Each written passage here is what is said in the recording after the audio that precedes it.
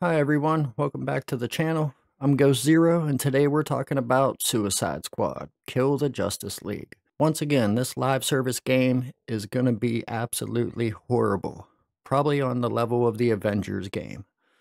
And this right here is one of the scenes we gotta talk about today. So let's get into it.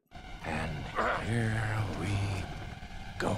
This is the final scene for the Arkham Batman. In case anybody doesn't know, the leaks were all true. They kill Batman off in the most disrespectful way possible. After a trilogy of games that were fantastic, Rocksteady did a great job with the Arkham Batman series. Then we get this. A Warner Brothers live service cash grab looter shooter. I'm assuming that the other Justice League members get killed off in a similar fashion.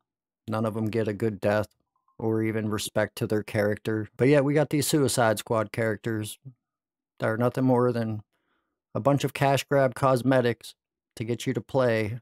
Oh, that's right. When you get the game, there's now a glitch that crashes your game and gives you complete story completion.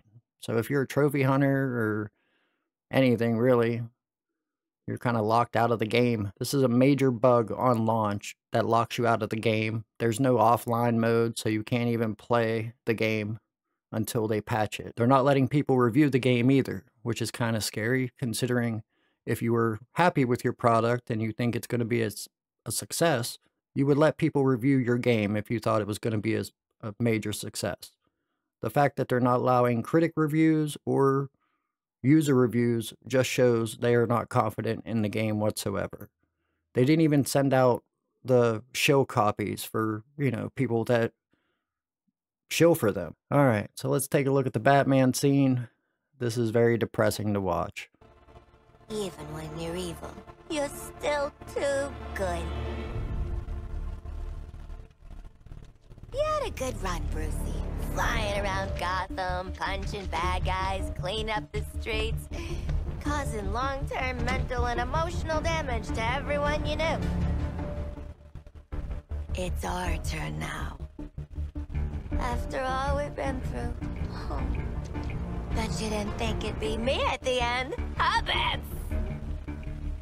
Are we done with your bad stand-up routine? Almost.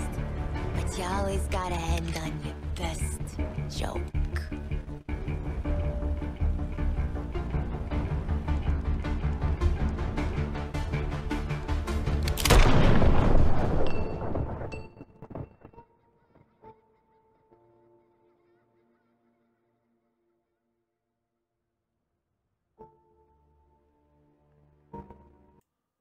Okay, after watching that, I just want to say, fuck you, Rocksteady, for ruining Batman. Why? What was the point in ruining Batman? You did 3 great games with him, and now you want to ruin him because, what, Sweet Baby Inc. told you to? Said that Batman is too toxic, male. All the other nonsense they inputted into your game. Let me know in the comments what you think about this game and if you're going to buy it or not. Drop a like on the video if you think they killed Batman in the most horrible and dishonorable way possible. And we'll see you on the next one.